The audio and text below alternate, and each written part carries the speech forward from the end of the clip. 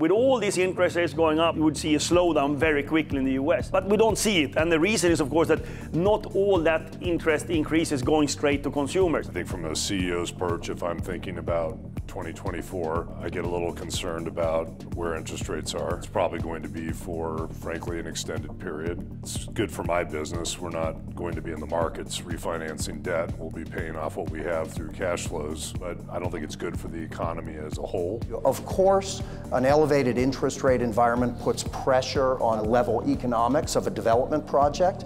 But today, the biggest impediment in the US market and in Western Europe is the availability of debt for new construction.